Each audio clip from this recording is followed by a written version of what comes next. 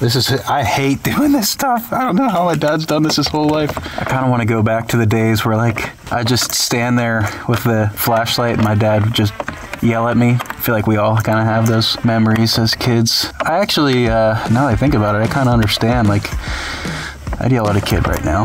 This is terrible. What's up, guys? It's Caleb Danner here. I'm introing the video this time. Normally I'm behind the camera. So I just wanted to give a little bit of backstory about how we got into this situation. So first off, that Elantra did belong to my wife beforehand. You may recognize it from some of our previous videos. So we sold it to Jake because he wanted a winter vehicle so he didn't mess up his Nissan Z from all the famous Pennsylvania road salt. Now, when I was selling Jake the car, he's like, yo, so like, is there anything wrong with it? And I was like, well, first off, the CD player doesn't work because when I was like 16 and my wife and I were dating, I was like sticking this piece of cardboard in the CD player, just messing around, and then one time it just didn't come out, so it hasn't worked since then. And then I was like, yeah, and occasionally the door handles will just fly off, but if you're just careful, you know, you can keep them on. And then the last thing was that, you know, there's not really heat or air in the car because on the day that we actually bought my wife's new car, I was driving that home, you know, from AAA after signing the title. And I'm just in a good mood, you know, I just bought a new car, we're excited, and I'm bumping to some metal music, and I'm just kind of like turning the temperature dial back and forth to the music. And the only problem with that is metal music is pretty, you know, pretty upbeat. And so I'm cranking that thing back and forth super fast, which was obviously a terrible idea, and totally broke the temperature blend door.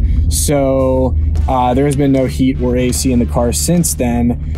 So I told him, yo, just buy the part. Like, I know that's what's wrong with it. And he's like, all right, cool. So that brings us to now where he is trying to swap that part.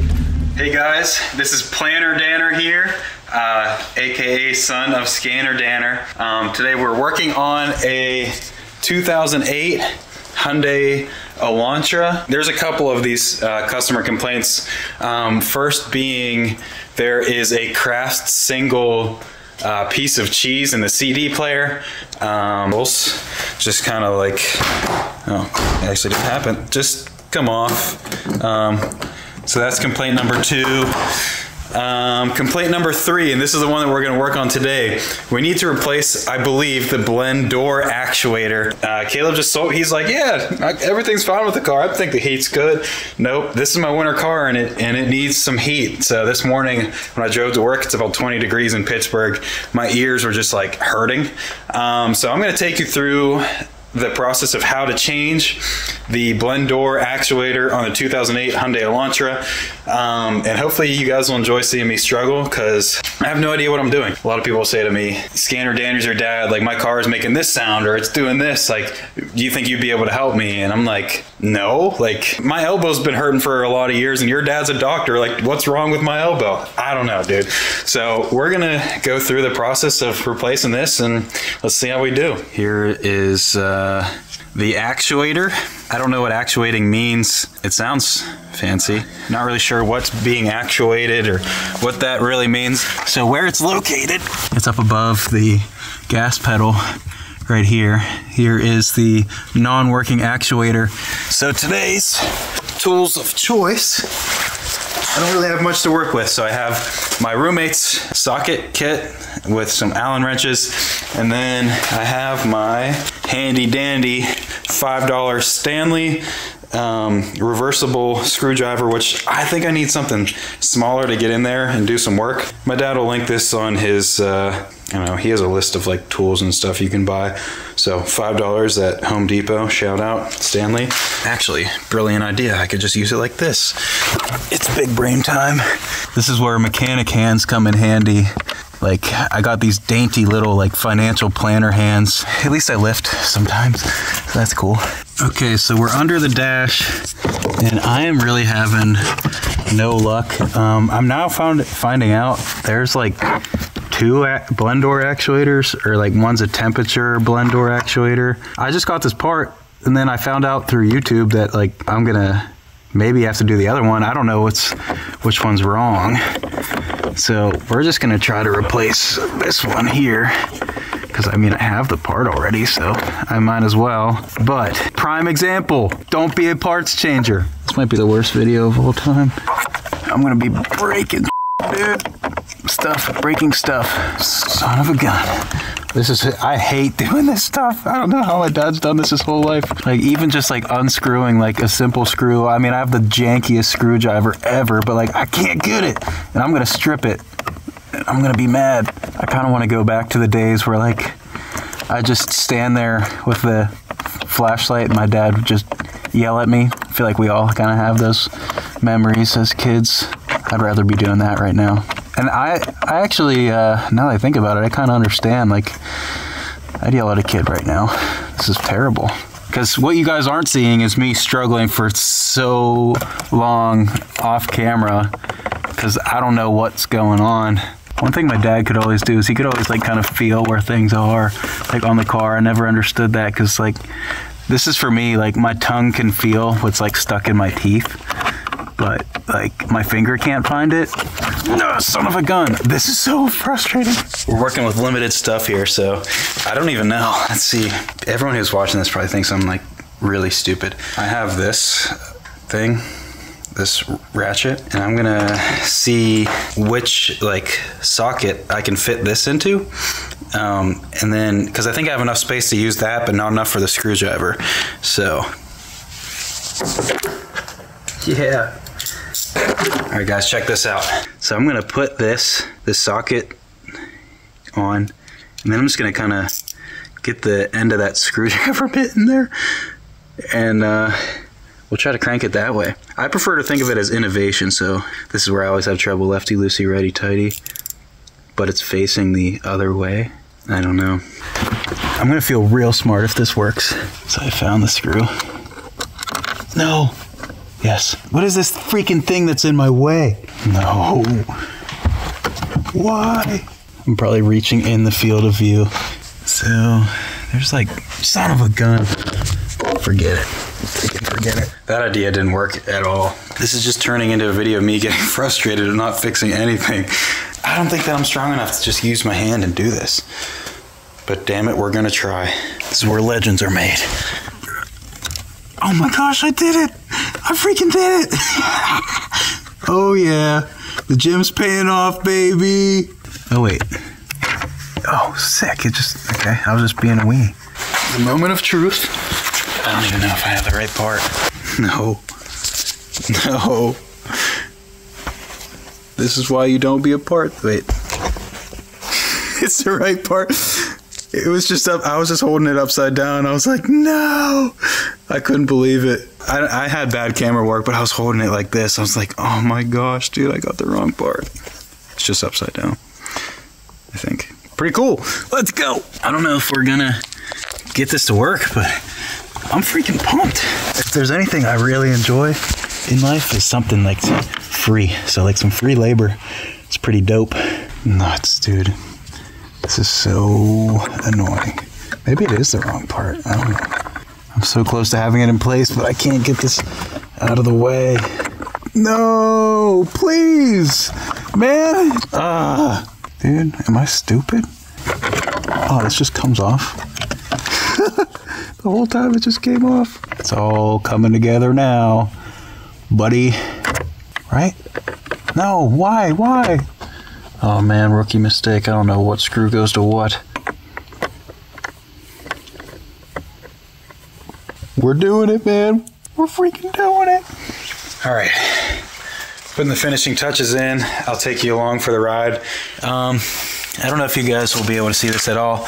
I have one extra screw, so I don't really know what to do with that, but I'd say for my lack of expertise, I'll take only one extra screw. Hopefully it's not too crucial. All we have to do now is plug back in this bit. So I was just driving this thing. Hopefully it's fairly warmed up. I completely replaced the part. Like I said, I have one extra screw. I don't really know where that goes, but all of the mounting screws and everything for the actual actuator, I think that's what the technical part is. Everything's all there. I hear some clicking down there. I heard a click down there. It doesn't feel like it's blowing like real cold air like the outside air, so that's like promising. It's only semi-cold air right now. Seems like something's actuating back there. I'll report back in a couple minutes when it's officially ready. As any good mechanic does, we're going for a test drive, trying to heat it up a little bit. I'm pretty sure any of the warm air I'm feeling is just kind of sitting behind the dash and is being pumped out. So I wanted to get out of my garage because at first I thought it was maybe working, and I didn't fix this. This is why I don't work on cars. I'm terrible at this stuff. I don't know what the heck I'm doing. I just need to stick to finances. You're gonna talk about charitable giving and tax loss harvesting and stocks and bonds and all that fun sort of stuff. I'm your guy. So yeah, next time someone asks, could you maybe help me out with your car? The answer is no. I'm willing to help you. I'm not gonna be able to. Hey guys, PlannerDanner back at you here in the garage. We made some critical mistakes. We were parts changers. I spent 3 hours working on this car yesterday, changing one part. I thought it was kind of fun because I never do stuff like that, but I'd rather have work and heat. I drove to work again with no heat. Caleb and I are going to a concert tonight.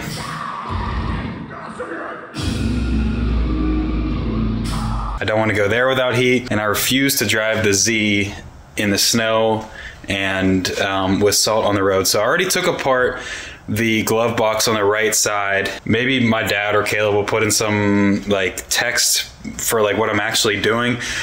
I thought I replaced the blend door actuator, but I guess there's two of them, and one's like, one would control where heat would go to your face and then to the floor or to the windshield, but the other one is the one that controls heat. So I had no problem switching where the air was going, but I was just getting air from outside. There was no heat. I couldn't make it AC. So we have apart the glove box. That's pretty easy. I didn't really film that. So now we'll keep filming here. I don't know if this is a good camera shot. All you need is a 10 millimeter. And I don't work on cars, but I know that they always make jokes like, where's my damn 10 millimeter? This is my roommate's 10 millimeter. Sorry, this isn't entertaining. This is just the back of my head. Caleb will cut it. Okay, so what you guys are about to see is me take apart this dash. See, I don't want to break stuff. That's the issue. It looks like I can just pull on that, but I don't really want to do that. No, I don't know what I'm doing. I hate this. So now we're gonna try to take this off, and I think we have to take off the vent. I was wrong about what I said earlier. Now I have no heat and it only just kind of blows everywhere. I think what I did yesterday might have made my problem worse. Straight up just not having a good time. I was gonna end up like last time. I had one extra screw on the last job that I did over on the other side of the car. Like, I just don't know what I'm doing, man.